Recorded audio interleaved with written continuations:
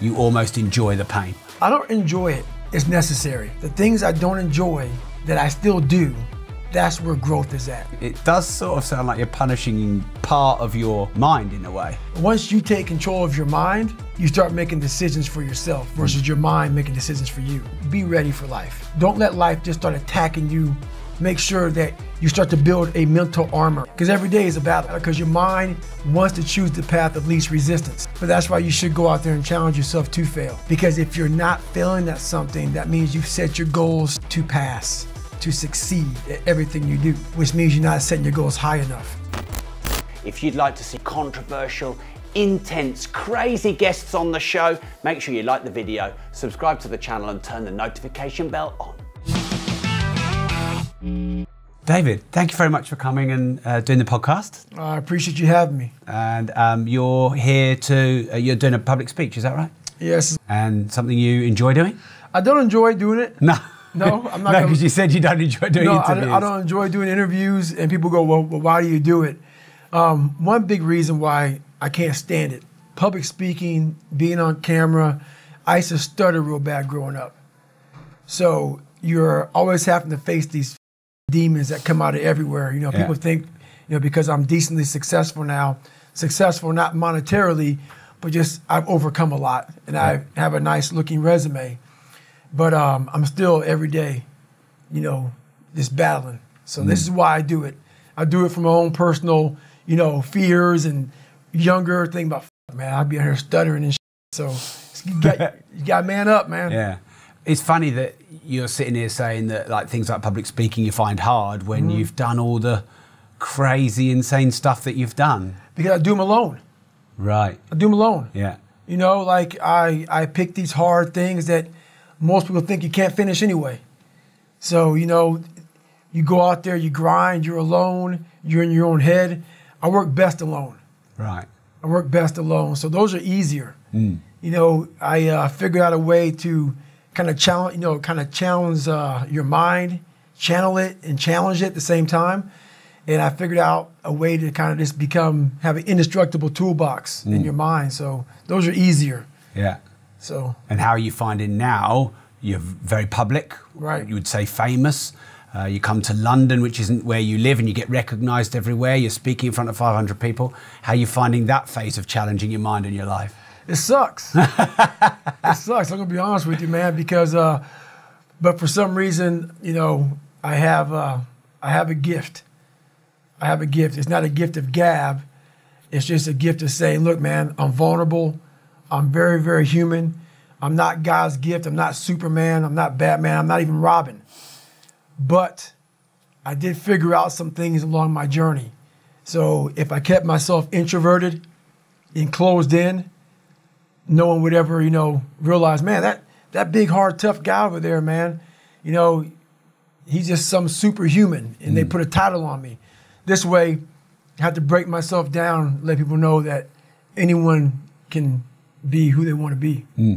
So I think you're kind of like this paradox, because on the one hand, a lot of people are inspired by you. Right. Your book was big in the UK as well as America when it came out. I mean, I'm big into audiobooks. I listen to hundreds a year, and I listened to yours as soon as it came out. And a lot of people were talking about it, and they were inspired by it, definitely. And they felt like they could be better versions of themselves.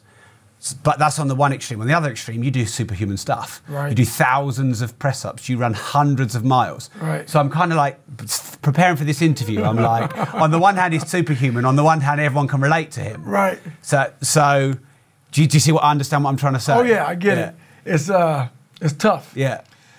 But so I had a starting point, and the starting point was this very scared, immature, fragile kid. But through figuring out this fragile kid, I found out, well, through all this can come out the other end. A person that has 4,030 pull-ups, who runs miles and miles and miles at a time.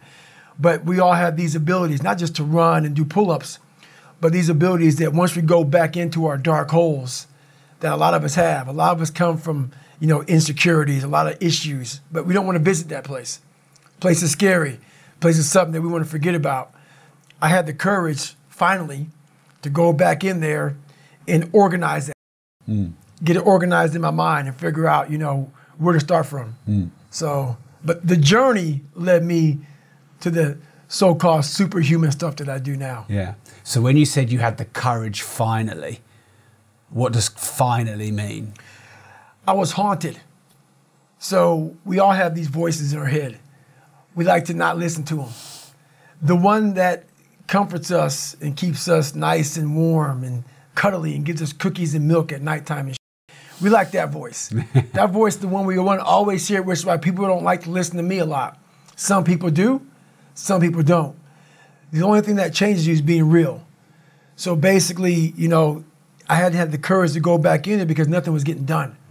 I kept on going to that nice, cuddly voice in my head saying, you know what? You don't need to do this. That's too much work, man. You've earned this. You deserve this. And that mentality got me to 297 pounds, fat, out of shape. To me, a loser. To me, making $1,000 a month and making a ton of mistakes. Because mistakes happen on the easy side of life. You take the easy road, the easy path, there's a lot of mistakes over there. The hard journey, you don't make too many mistakes over here because it's too hard. You don't want to repeat it. So it's challenging. And would you say you've built this almost like sadistic quality where you almost enjoy the pain? I don't enjoy it. It's necessary. Yeah. It's necessary. So every morning I wake up, it's not just about working out, but for me, working out has been a very big part of my mental growth. So for me, if I am not challenging myself every day, and I swear to God, people will not believe it, I was over almost 300 pounds twice in my life. A person that does that twice in his life does not enjoy cardiovascular activity, okay? Yeah. So people can put anything they want to in their head. I did realize one thing. The things I don't enjoy that I still do, that's where growth is at. And that's, for me, the only place growth is at, is in that very uncomfortable, in that uncomfortable zone. Yeah. So I have to visit it every single day. So, and when you say visit it every day, what sort of things are you doing daily to push yourself? So for instance, today I woke up and I just got to London and I don't know where to run here. It's very difficult to run around this place. So someone said, hey, you can run around out here, like around this 1 mile block. And I'm like, you know what? I'm not doing that. So I went down to the gym and there's this like crazy elliptical trainer, but it's not a normal elliptical trainer. It's one that you like almost self-power. It's very... Yeah, it's not electric. It's very difficult. Yeah. So I got on that thing and I realized, man, this sucks. And after like 2 minutes, I'm like, I don't want to do this. So right then I realized, it looks like we're going to be here for a while. So I did that for 2 hours and 45 minutes. Wow. Yeah. So I'm not saying do that, but that's something I did today. Once my mind said, you know what, let's not do this today. I said, well, since my mind went there, I redirected it and said, just for having that weak thought, we're going to be on here for a while. Right. So it does sort of sound like you're punishing part of your mind in a way. Punishment maybe not be the right word. Yeah. I want my mind to know who's in charge. So for the better part of 26 years, my mind was in charge of me. Yeah. Which is why I made all these horrible decisions. Once you take control of your mind, you start making decisions for yourself versus your mind making decisions for you. To run as far as you do, what do you gain? I ran 101 miles in 19 hours and 6 minutes unprepared. On myself, pissed blood down my leg, worst pain in my entire life. Everything you can put in a life, I put it in 19 hours and 6 minutes. All the emotions, the highs, the lows, the failure, the success, the victories. And do you have any routines or particular habits that help you do that? Because it almost sounds like you've got an unconscious voice, right? And then you, the conscious David, comes in and sort of overpowers him almost. Right, we all do. Yeah. We all have that, these two voices. For me, my routine is every night I stretch out. And I stretch out for 2 or 3 hours every single night without fail. Yeah. And while I'm stretching out, I'm thinking about my plan for the next day. And I'm thinking about all these different obstacles that may come up. So basically, a lot of us aren't prepared for life. We get up willy-nilly and just hope life is going to happen. It is going to happen. but it's going to happen with a prepared mind or an unprepared mind. Most people attack life with an unprepared mind. What I do is I try to account for all things that could happen, might happen, probably will happen, and then the unknowns. So basically, I can't account for everything, but I do know there could be some things that come up in life that you need to be ready for. I know for a fact I'm not going to want to work out tomorrow. Therefore, I'm preparing my mind for that. I don't want to do that. I know tomorrow will come with some difficult decisions to make. It may come with getting a phone call saying someone died, this happened, that happened. I'm always preparing myself, not in a morbid way, but just like, look, man, be ready for life. Don't let life just start attacking you left and right. Make sure that you start to build a mental armor so then you're ready for life. And that comes with a very physical way, and the physical helps out the mental. And do you think that's a lot of that's your background, your training, the hell weeks you've done, you know, all of that? Do you think that's created that discipline in your mind? It helped, but honestly, it was, I realized at a young age how to change myself was through discipline. And the military didn't teach me that. It was something I realized I had zero discipline, zero self-discipline. And I realized I have to start developing this. And I started really because I was horrible at reading and I was horrible at writing. I have so many learning disabilities, not even funny. So I just sit down at the table and spend so much time in this, reading and writing and learning. And that kind of translated over to my self-discipline with working out. So that's where it started. I started when I was about 16 years old and said, well, I have a 4th grade reading level.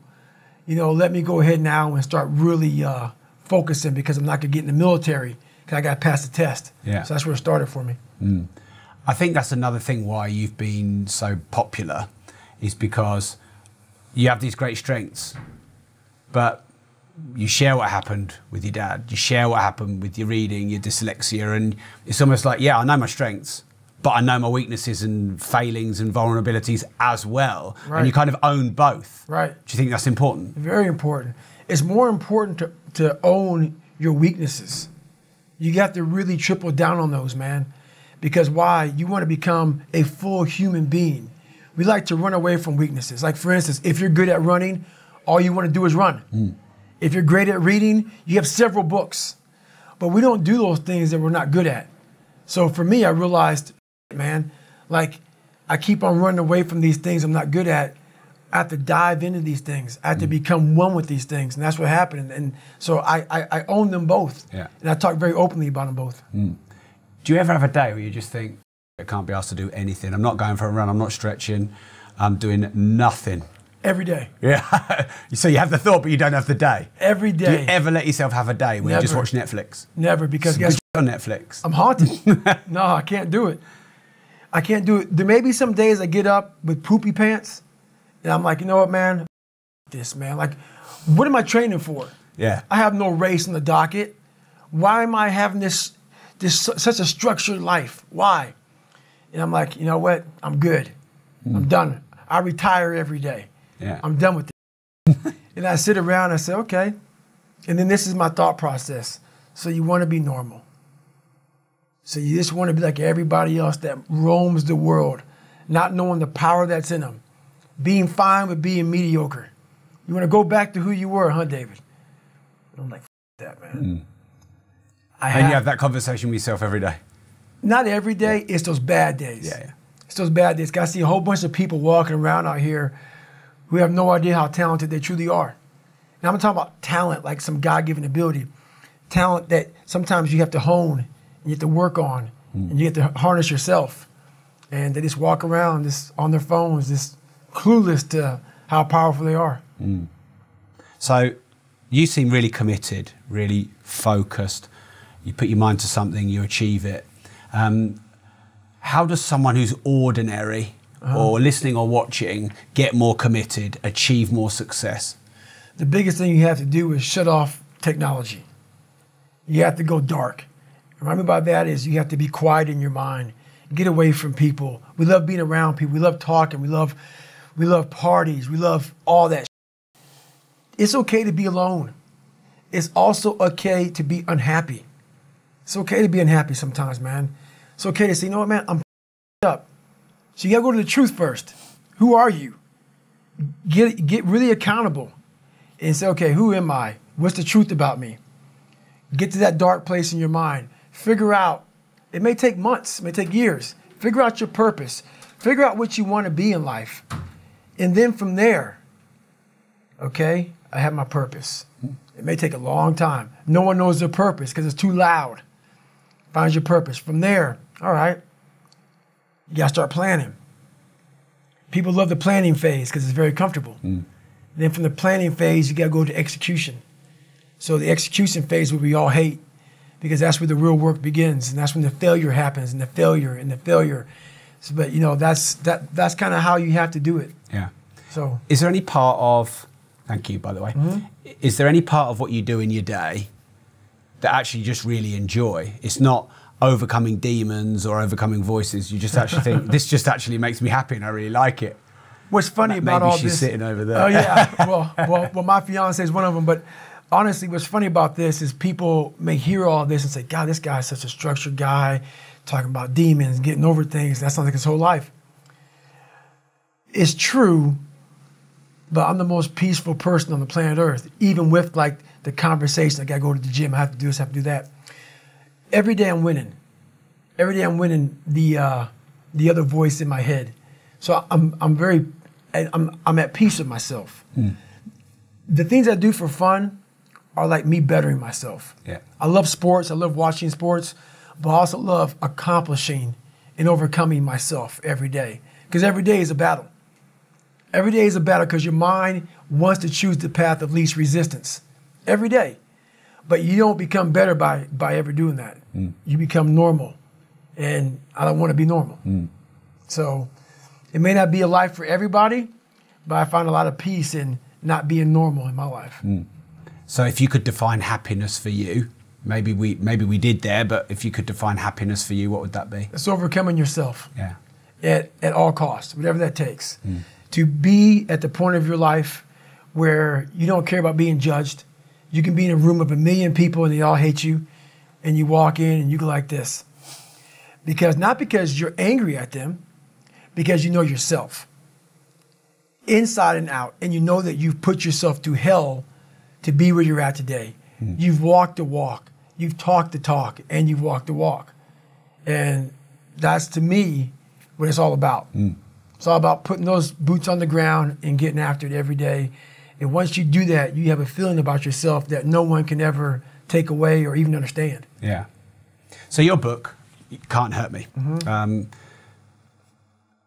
I find the title really, I think it's a great title. And forgive me if I'm being a bit bold here, but I felt like it was a great title because I did feel like you were quite hurt. Oh yeah. With what happened with your dad, your upbringing.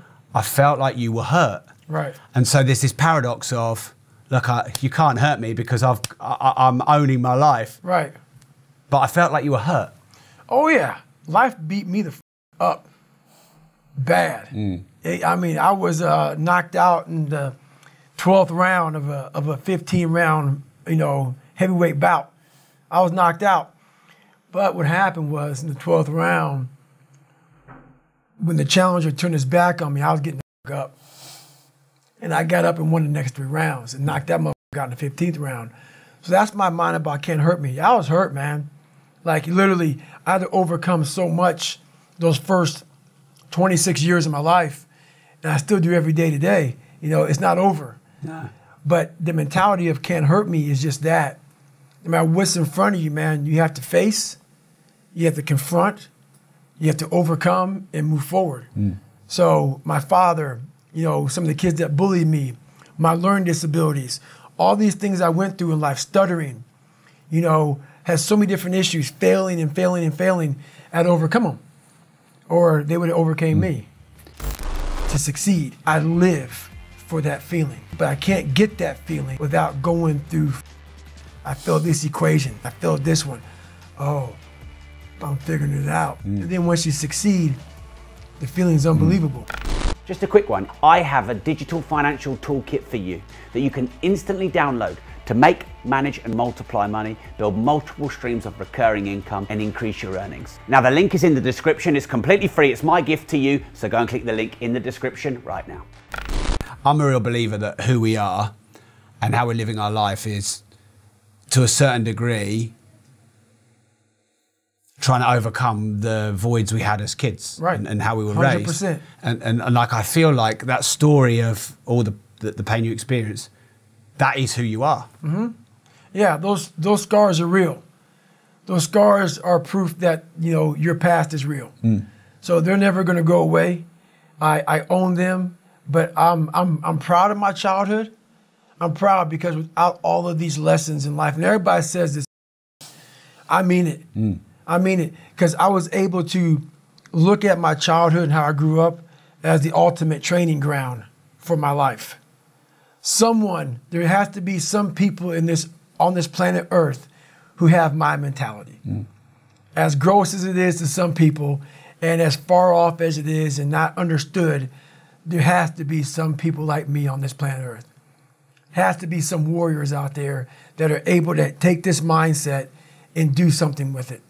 So that right there, once you are able to look at your life and realize that all these bad things are actually the ultimate training ground for what you're going to, encounter in life, you start looking at your past very differently. And do you think that your past still driving you now every day? Not at all. No. Not at all, because what I'm doing now, there's not enough fuel in my past. Because you've owned it. I've owned it. You've sorted it out, yeah. And it's kind of weird, man. Once you own that and once you sort it out, that flame goes out. But so does some drive, I guess, because you have pain you're trying to get rid of. It's amazing how powerful anger is. It is a very, very powerful thing, but it can't overcome everything. No. Were you angry then? I was angry once I was able to uncover the rug. Yeah. And look at all these different shells that I collected over the years and say, wow, that me up, and that one fucked me up even worse than that one, and that one was real bad. And because what happens is when you start to collect all these shells, and these shells are bad things of your life, and you put them in your nice treasure chest and you hide them, because it reminds you of where you were at, but you don't want to visit them all the time. When I started visiting these shells, I was like, my God, man, it was a tough way to go. But now looking back on it, man, I don't have any more shells. So now you have to learn now what's your passion? Yeah. So now my passion is still trying to find out what is left, what is more. Can I be driven without the anger? And I can be. And what is left and what is more for you? I've only dissected 44 years of my life. While I'm still living, I'm still in my live autopsy. So, right now, until I'm dead, I'm still examining human potential. How far can the mind go? How far can we go as human beings? So that's, I call myself the Stephen Hawkins of the mind. He was obsessed with everything he ever dove into. The guy couldn't walk or anything, so he was like the mind. That's one thing he didn't want to lose. And I became obsessed with it because it's the one thing that controlled me. So I became obsessed with this. What is this thing up here that just has me on a tightrope and just walks me into all these horrible decisions I make and makes me feel so pathetic and weak and insignificant and dumb and stupid and everything. I got to get control of this thing. But it's amazing that once you get control of that thing, how far you can go. And what sort of things are you doing to get control of your mind? Is it still these fitness challenges and things, or is it? Fitness challenges are part of it, but it's mostly now really I'm big into visualization and also self-talk. But also like, where do I want to be in life? Where do I see myself? And then I start making these plans and how I'm going to get there. And I don't deviate from that plan. So that's kind of how I do them now. I mean, it's a lot more to it than that, but it's a lot of quiet time. I shut out a lot of noise. I only have people in my life that need to be there. If you don't need to be in my life, I'm not about acquiring more friends. I'm not about noise. I'm about, okay, are you trying to go somewhere? You can jump on board. If not, I don't want to hear all your problems. Do you have a solution for your problem? That's what I'm all about right now. So I'm not about whining, complaining. I'm about, okay, we need to go this way. So that's the biggest thing. You said earlier that and I might be paraphrasing the words about, you know, you want to find other crazy people on the planet, you know, these other really people who want to figure out the mind, people who want to do amazing things. Right. Have you met many people like that? Have you got some people that you look at that and you go, yeah, you'd be an adversary to me. You'd bring out the best in me. I forget his name, and I'm not trying to meet him anytime soon. That's not it. But I'm fascinated with the guy Free Solo. Mm-hmm. He's another guy very similar to me, even though I'm not climbing rocks like he did. Mm. He has a passion to do something, and he's in at all costs. And what he was doing, what he did, I'm not so impressed with what he did. I'm impressed with how he shut the whole world out when he was doing it. He didn't care about, to me, this is how I see it, and I may be totally off. I'm not trying to speak for him. I don't know him, so let me make that clear. Yeah. To be able to pull that off, you have to be willing to accept death. You have to be willing to accept you're not going to see your loved ones anymore. You can't care about your loved ones when you're on that rock. Nothing mattered to him but that rock. Those people fascinate me. Those people who are able to put themselves in a place like that, and very few people understand that. To want something so badly. I'm not saying that, because I don't think he believed that he was going to die. I don't.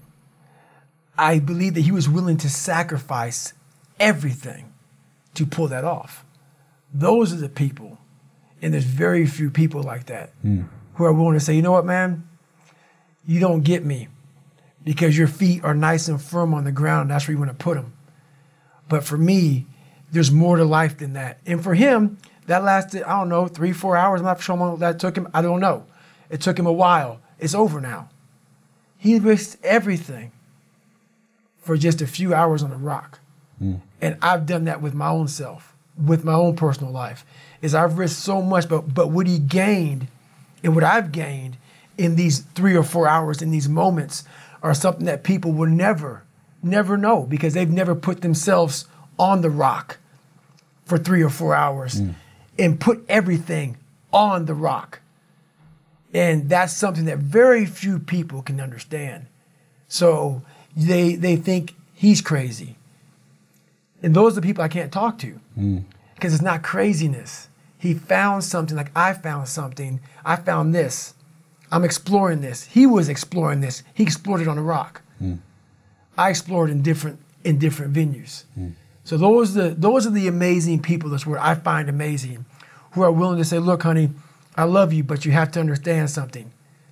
I have to go away for a while here. I may not be with you all the time because it takes 100% focus to pull this off. I need quiet. I need dedication. I need sacrifice from myself. And I need full support, because it's going to cost everything to do this one thing that takes 3 or 4 hours. That's the dedication I'm looking for. Right. And that's the dedication that does not exist in this world. Does not. When you say does not, except him and you? No, I it's hard to find. Yeah. So when I say does not, it's like this. You mean It does. rare. Yeah. It's so rare that you might as well say it doesn't exist. Yeah. I mean, literally, like, especially nowadays. But the fact that it's rare makes it special, doesn't makes it? it very special. But what makes it so crazy to me is so many people have that ability. They haven't taken the time to see what they want in life. Therefore, he's crazy. I'm crazy. They put a title on us. And you know what a title does to people? A title is the greatest separator of all time. It allows you to go away in your comfort zone saying, he's just nuts. He's special. Special person. That gives you a get out of jail free card. You can go ahead and be normal now because we're special people. No, we found what we want in life. That's all it is. That's all it is. And very few people, they're all confused. Life's confusing because they make it confusing. So when you say, I'm fascinated by this bit, you said, you know, the sacrifice, the quiet, the obsessive nature to climb the rock or to run as far as you do. And the thing that you gained, what was it that you gained in those few hours of doing those amazing feats? What do you gain? So in the first 100-mile race I did, I wasn't prepared for it. And I won't go deep into the story, but I detail it well in the book. Basically, I ran 101 miles in 19 hours and 6 minutes, unprepared. On myself, pissed blood down my leg, had 30 miles to go. Horrible, worst pain of my entire life. In that 19 hours and 6 minutes, and that's all it was, I lived 100 years. I was able to pack 100 years in 19 hours and 6 minutes. All the emotions, the highs, the lows, the trauma, the failure, the success, the victories, everything you can put in a life, I put it in 19 hours and 6 minutes. And the beauty that comes out the other side of that, what happens in that time frame when you're at mile 70 and you're all up and your body is destroyed and you have 31 miles to go, and you now have 31 miles to go, you're in the worst shape of your life with 31 miles to go. It's in that 31 miles that I was able to crack open another part of the human mind, a part that very few people are able to examine, because why? They're not willing to go there. Like back to the rock. I guarantee you, when he was climbing that thing and he had ropes on, he was thinking, man, I can only imagine this is going to be with no ropes at all. Making some of these moves that I'm falling with ropes.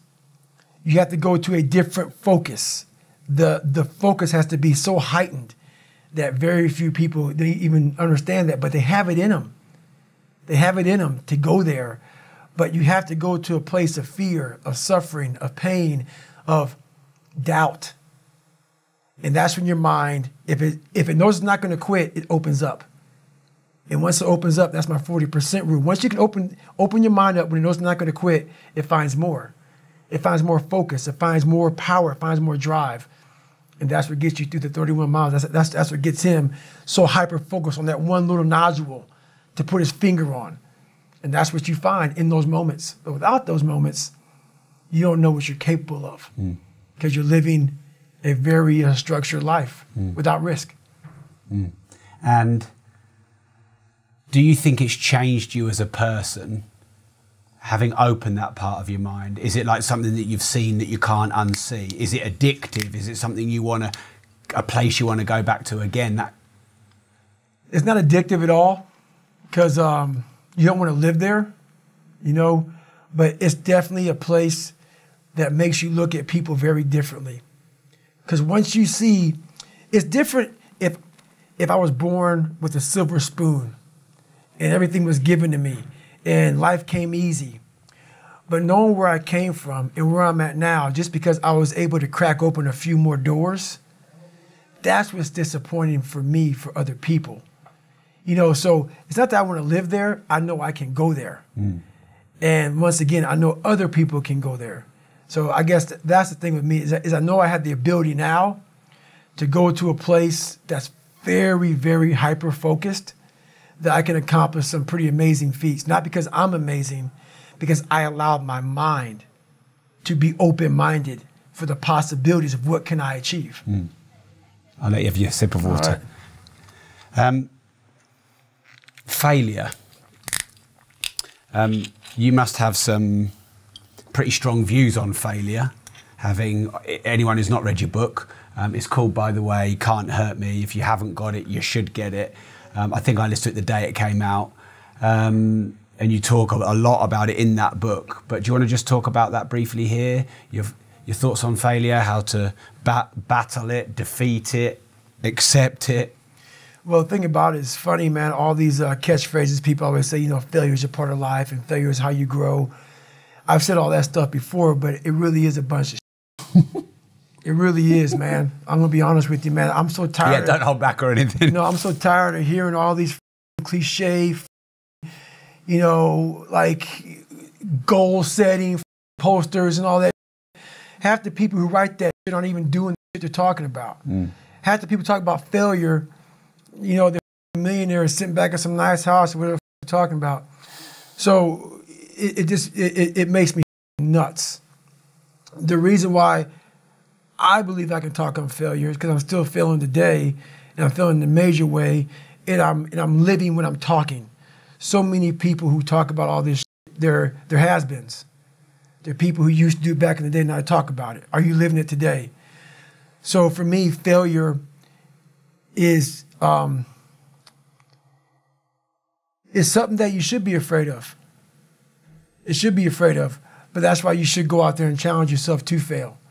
Because if you're not failing at something, that means you've set your goals to pass, to succeed at everything you do, which means you're not setting your goals high enough. So for me, okay, I'm gonna go out and break the Guinness Book of World Record for pull-ups. Lofty goal, which is why I failed it twice before I finally got it. I knew going into everything I've ever done in my life, Navy SEAL training 3 times before I got it. Everything I've ever done in my life took me 3 times before I got it. I knew that there was a huge possibility of failure. But what I gained from failure is this.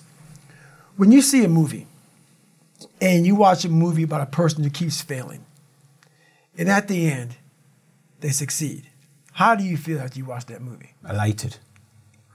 Amazing, right? Yeah. I become the movie. I want to feel how I feel watching someone else in the movie. When I watched Rocky get his kicked and I watched all these different things of failure, I was able to put myself there and say, God, man, how much do you feel now that you finally got there? That's what failure has done to me. I've watched so many things and watched someone succeed at the end of it. It's like, God, I want to feel like that. But failure causes that one feeling. Without that failure involved, you don't have that feeling. If you just pass and you succeed and you're great, that feeling, yeah, okay, I'm good. What takes you years, months, years to accomplish because you just can't get over the hump, but you continue going back to the drawing board. You're looking for those few seconds after you finally figure out the equation, whatever the equation may be, to get you to finally pass, to succeed. I live for that feeling, but I can't get that feeling without going through, I failed this equation, I failed this one, I failed this one, I failed this one. Oh, I'm figuring it out. So you start to feel it before you even pass, before you even get to the success part. And then once you succeed, the feeling is unbelievable. And you take that feeling of success through failure and you put it in your cookie jar. And you say, I'll come back and get you again. I'm going to need you again down the road in my life to call on you. So basically then, the level of satisfaction in the success is directly linked to the size of the failures. That's the bigger the failures, the better the feeling of success. That's right. Does that become addictive? It does. Yeah. It does. It becomes so addictive that you don't mind failing anymore. Because you know now, oh, I just next time I bit off on something real big. Yeah. Which means the feeling is going to be really big. Yeah. So, yeah, that's what, I mean, it takes failure to get the best feeling in the world. Do you think the biggest battle in all of this is blocking out what everyone else thinks about you? Yes. Most of us fail in life because we're afraid of what everyone around you is thinking. That's 100% truth. So we live by the narrative of other people. When I first called a recruiter to be a Navy SEAL and I was 297 pounds, the first recruiter looked at me and said, "You're not going to be able to make this, man." So what he was doing was he was projecting his energy on me. He knew he couldn't be a Navy SEAL. So God helped this black guy, because I was only the 36th African-American to make it through in over 70 years. How's this black fat guy going to make it through in my house? He wasn't even willing to try. So he's projecting this. So a lot of us who are negative people, all we do is project how we feel on other people. So what happens is there's a lot of negative people walking around the planet Earth who are afraid to try. Because a lot of people are very negative in this world. So we are afraid to fail. Why? I told you, man. Shouldn't even tried it, dude. Just chill out, relax. Why are you so crazy? Why are you so obsessed? So all that stuff drives the quitting mind, I call it. The mind wants to quit. The mind's tired. The mind's tired. The mind's deserving.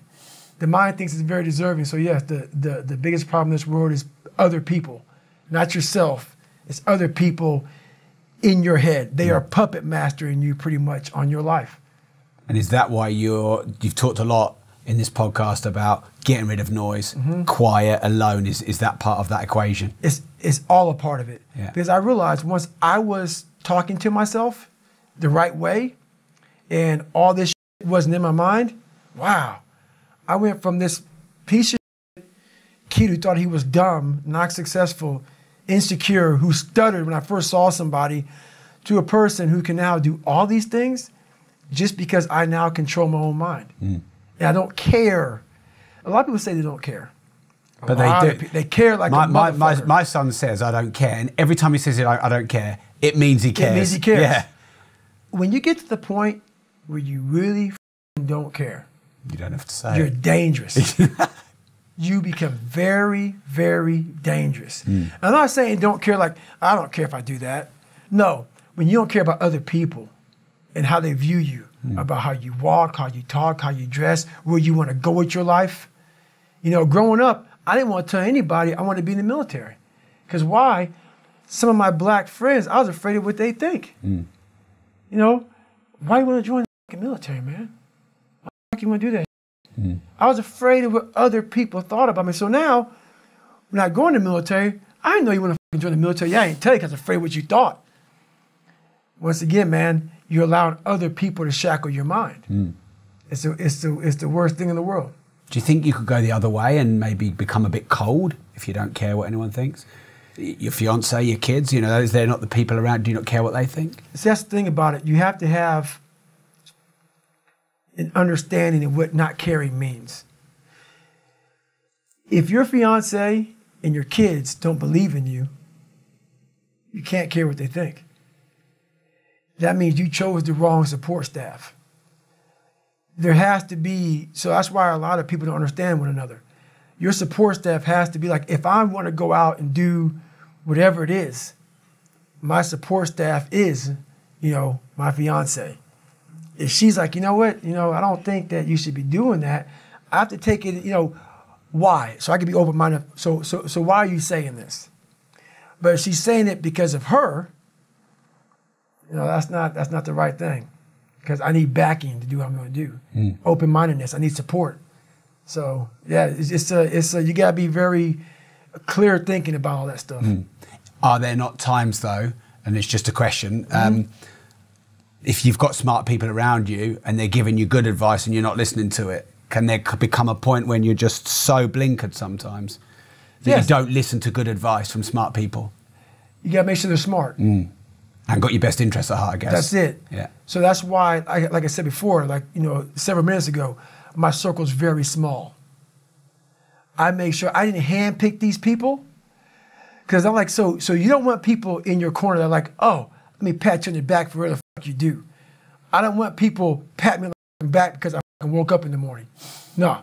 So you don't want that. You want people who are honest with you, who are going to tell you what the fuck is honest. Honest and truthful people. So someone who's honest and truthful, who has lived and is accountable for their own personal life, that's who you want in your corner. Say, hey, man, you know what? You're pretty dumb for doing this, dude. Like, this is not smart. Or you're being a turd today. You're not getting after it. That's who you want in your corner. So you don't want a lot of people, hand-pick people to be in their corner who kiss their You don't want that. No. So you're very selective of who those people are. I'm selective. Yeah, but you'll listen to those people, will you? You have to. Yeah. You have to. So one of my best qualities is I'm open-minded to the right people. But I don't respect a lot of people. Because how am I going to respect you, not you personally, but anybody, if you're not grinding every day? And I don't mean working out, getting to the gym. Really going out there and grinding. So if you don't know how I'm living my life, how am I going to respect you? So you have to be a hard worker, period, dot. You got to work your ass off. That's where I gain respect for you. So if you're working hard every day, now you have an opinion in my eyes. But if you're just a guy who talks shit and you live this life of talking shit, come on, dude. I understand one thing. You're just talking shit. But if I see you every day of your life trying to be better, every day, going through all the wickets to be better, you got my attention. I respect you now. So respect is the first thing. Yeah. Great. Emotions. You talked about your mind. Is emotion and how you feel, do you see that as the same thing or different? And have you tried to control how you feel, how you react to people, anger, jealousy, hate, whatever, and trying some kind of mastery of that? Do you see that as different to the mind? Jealousy, 100%. You have to, if you're jealous about anything, that is a horrible thing. Anger, I've done really well with controlling it nowadays. Back in the day when you're insecure. So all this stuff comes from conquering yourself.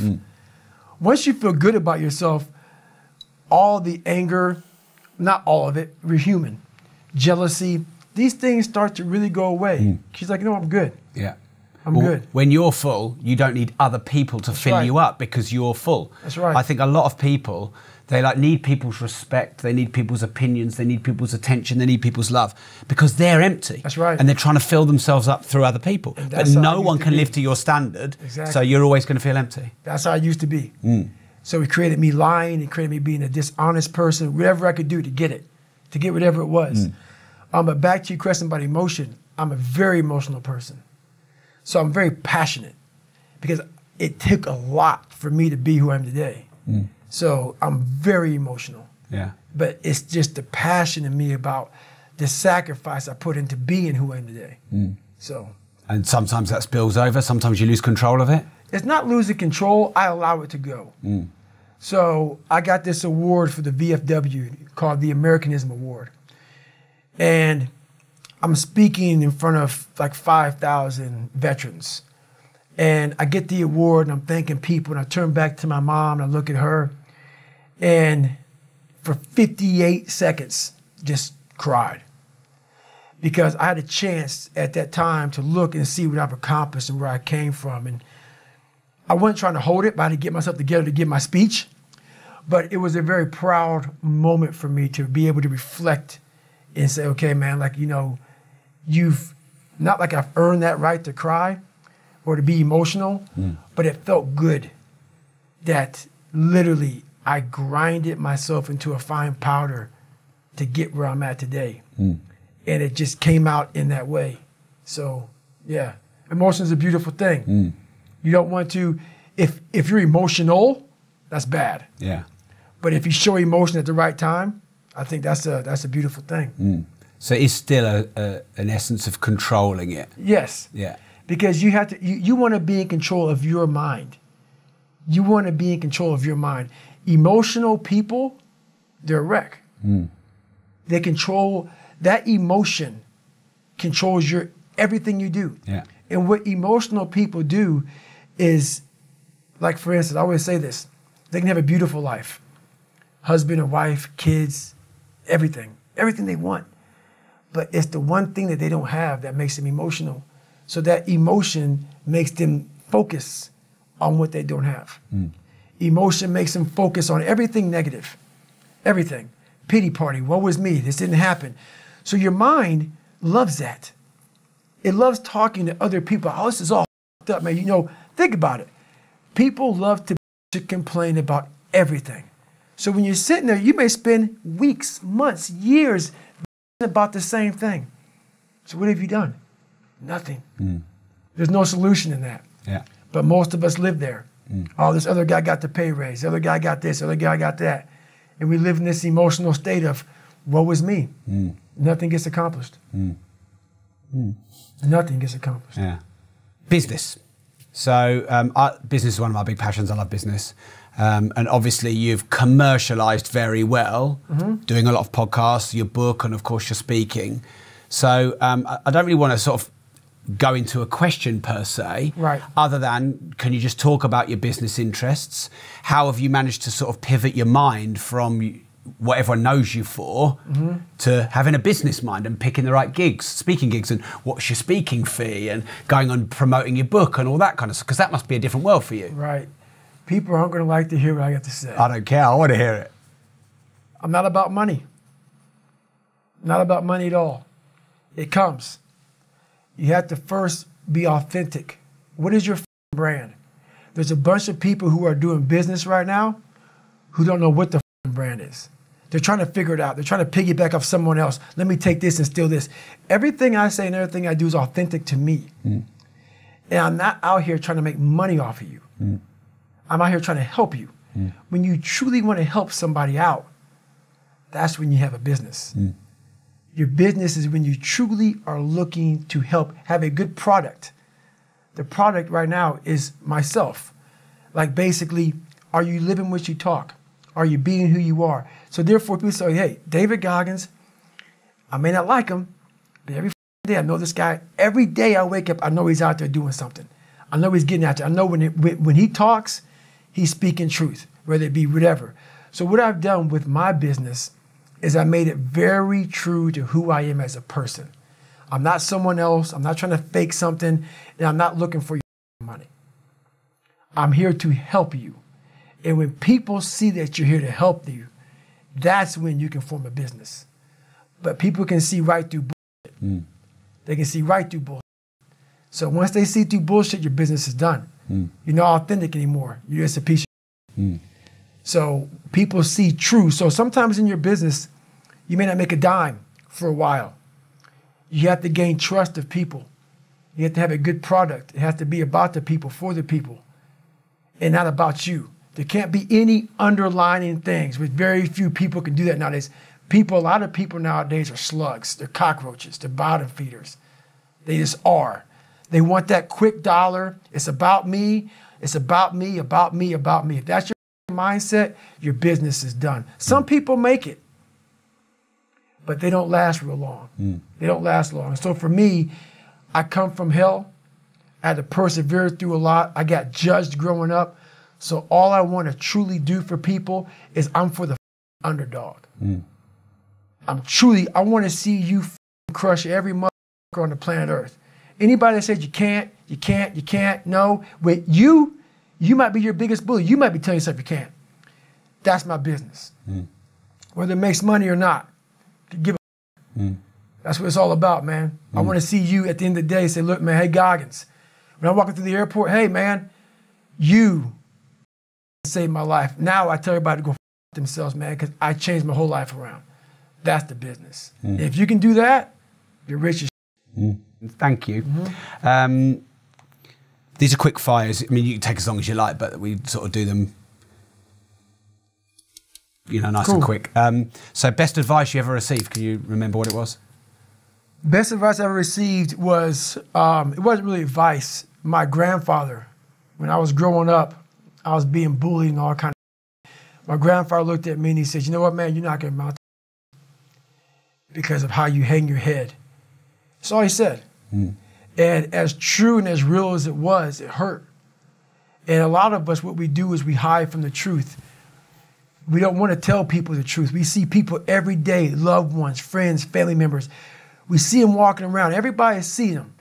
And they're not amounting to shit.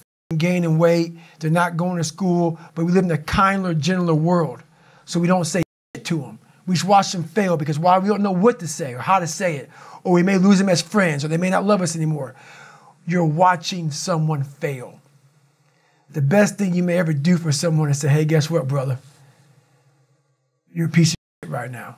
You may not say it just that way, but that's what you may want to say to somebody. Look, man, I love you to death, brother, but your life sucks. You are so much better than this, man.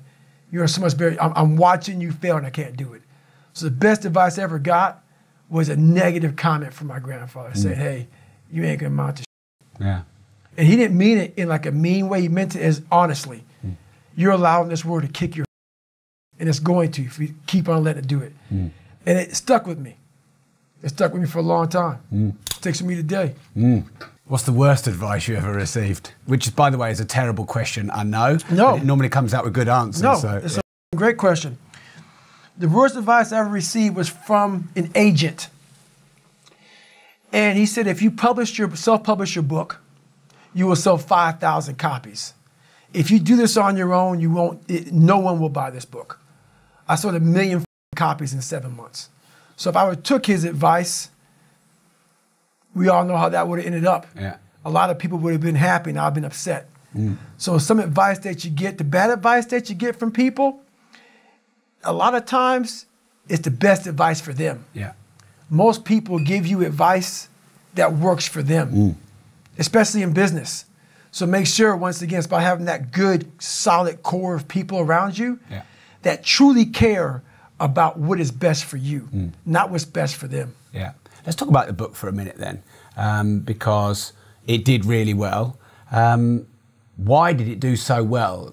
You know, did you promote it a lot? Did you jump on a lot of podcasts and share it? Was it just the message? Did it go viral? Why do you think it did so well? It did well because I was known as this superhuman guy, and I went on these podcasts and I was vulnerable. I told the truth, and the truth is the start line of your life. I went on and told the truth about my life. About, look, man, I'm sorry for letting you guys down, man, but I'm not who you think I am. All these accomplishments, yes, but this is where I come from. And when you're able to be vulnerable and be a tough guy at the same time, people are looking for permission nowadays. And not saying that I'm the permission holder, but like for a guy like me to come out after all the tough stuff I've done, I'm known as the world's toughest man. Yeah. That's just a title someone gave me. But when you're known as that, you do all these tough things, and you're like, hey man, but check it out, dude. You open the door for people. In my life, not only was I not the smartest kid, learning disabilities, abusive father, my soon-to-be stepfather got murdered, stuttering, obese, the list goes on and on and on. I broke down color barriers. So one time when I went to do my book, I actually went to book auction years ago. They looked at me and was like, hey man, there's only like 15% of America's black. Okay, you say it. They thought that only black people would buy my book. I have like, out of the million people that buy my book, most of them are white. And the thing I say that for is this story, I'm not the hero in this story. You are. I'm basically talking to you to make you think about your life. And I'm being vulnerable to make you think about when you listen to a podcast or you listen to an audiobook or you read a book, you're by yourself. Most of us can't be vulnerable in a room of people, but we're very vulnerable alone. So I'm able to talk to you as one person. Even though 1 million people are reading the book, it's made for each individual, because that story I tell is touching someone's life to say, oh man, yeah, I experienced that. But how did you overcome it? I never even talked about that. Yeah. So I broke down my barriers, and that's why, and I did it on podcasts. And I did it, and I'm giving you tools to help you get through some of this shit. Not like 5-step.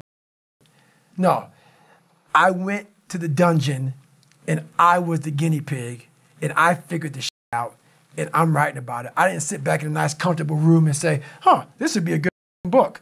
Let me say, okay, the 5 steps of this, and then write a book about it.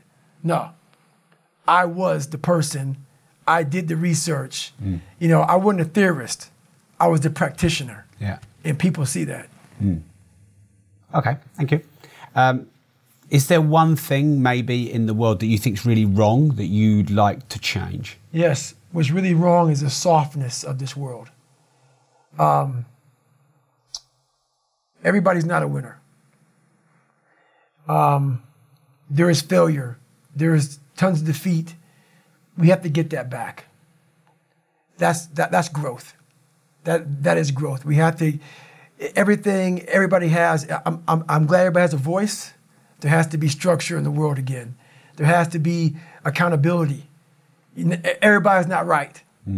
Everybody's not right. Kids are kids, you know, and it kind of stems from there.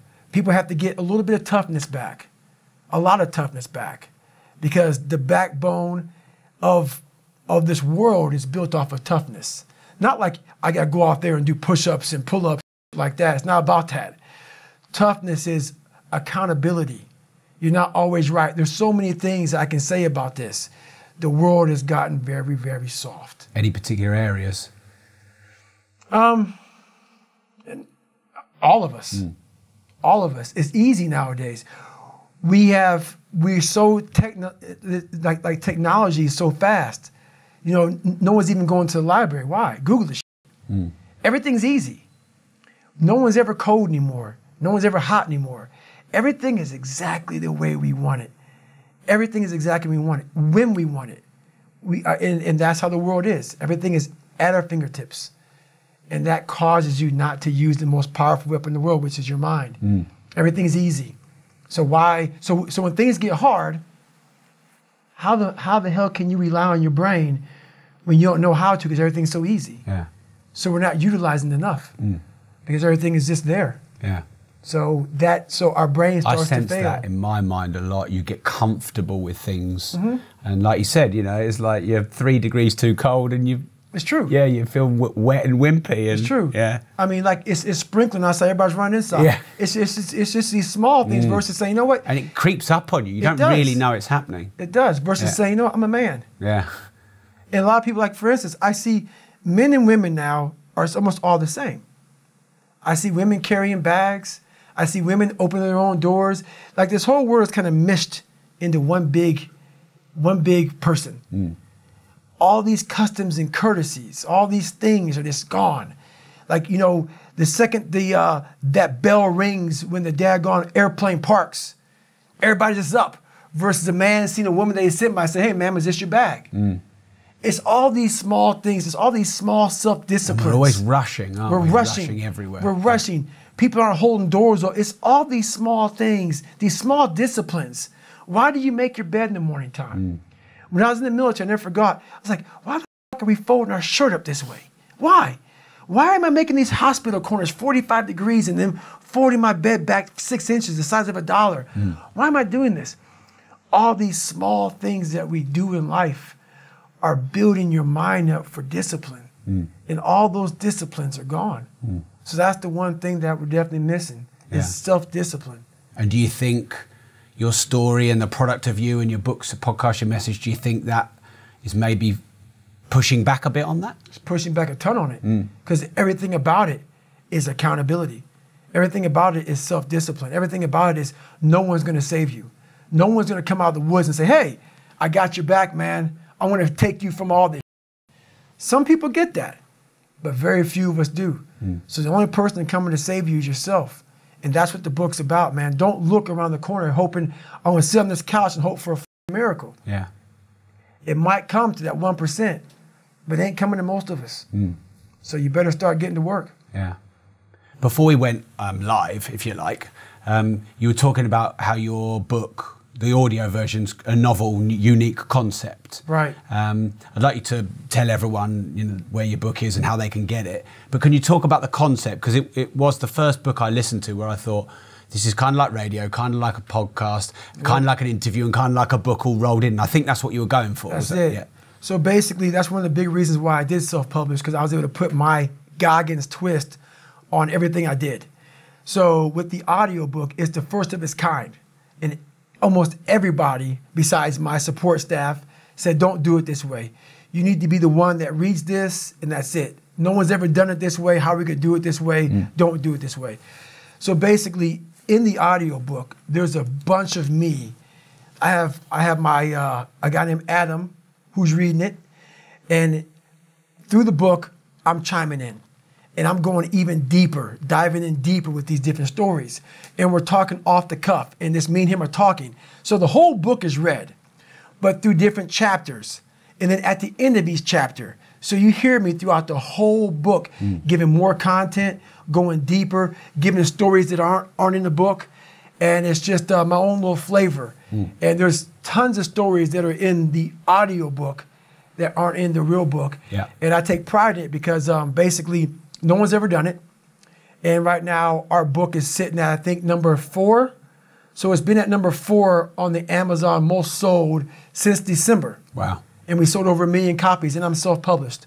So most of it comes from the audiobook. We sold over 50,000 copies around there of the audiobook. Because of the, do you think because of the concept? Because of the concept, because, you know, basically it's so unique and it really draws you in.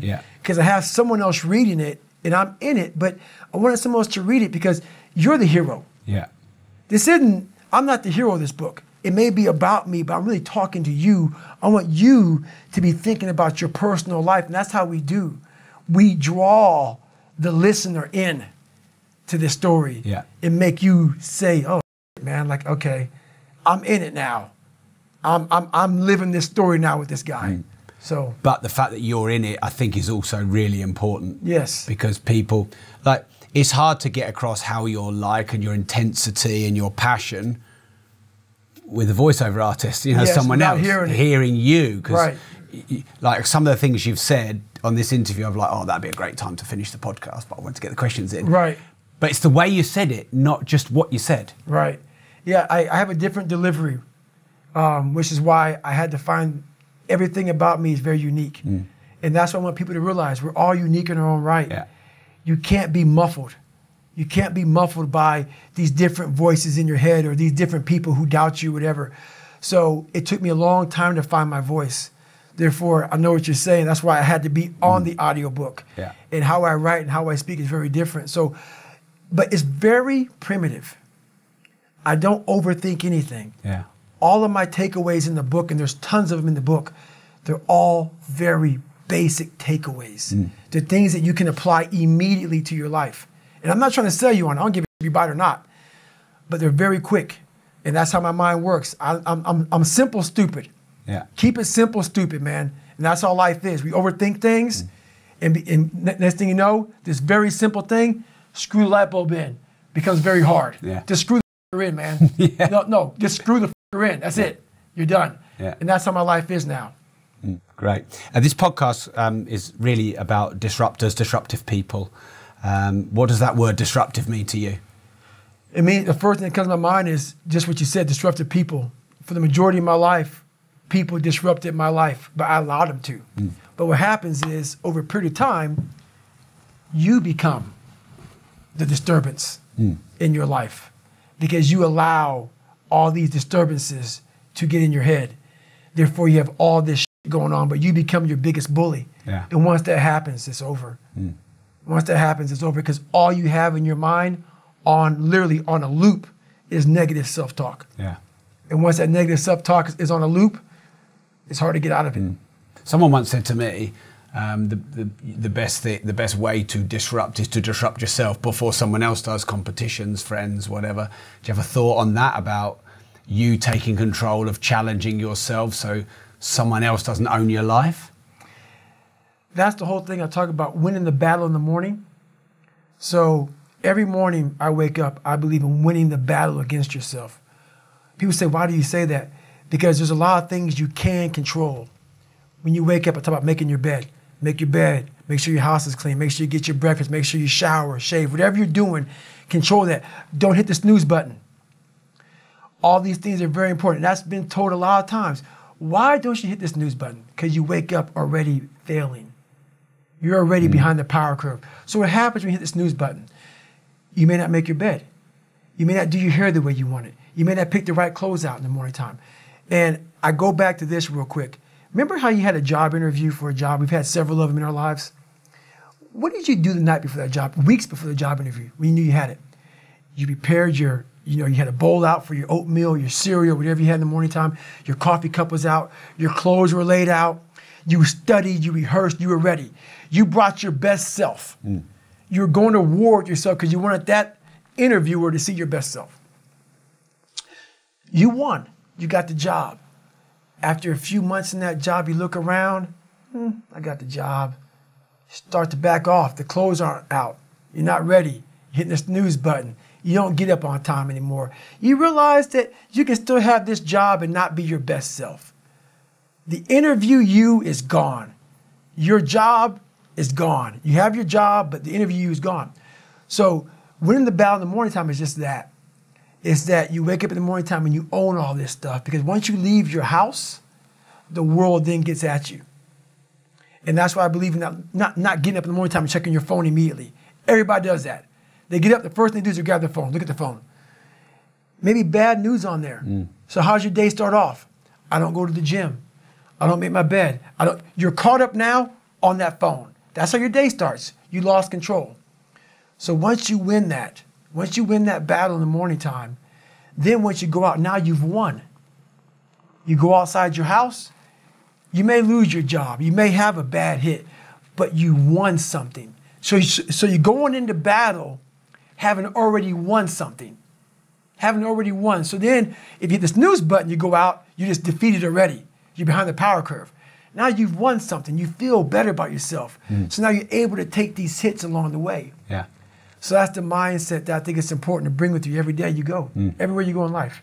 Win what you can. And that is a good way to end the podcast. Just to finish, where can people follow you? Where would you like to send people? So I'm on Instagram, I'm on Facebook, I'm on Twitter. It's just at David Goggins. Yeah. The book I self-published, obviously. Can't Hurt Me. Can't Hurt Me is the book title. And it's on Amazon. It's on Audible. Yeah. Those are only 2 spots, right? Amazon, Audible. iTunes. iTunes. Yeah. But for the most part, you know, but the audio book is definitely the one I would definitely recommend. Yeah. David, for your time, thank you very much. Very grateful. I appreciate it. Thank you. Thank you. Thank you. Cheers. I would love your thoughts. What did you think of this interview? Let me know in the comments.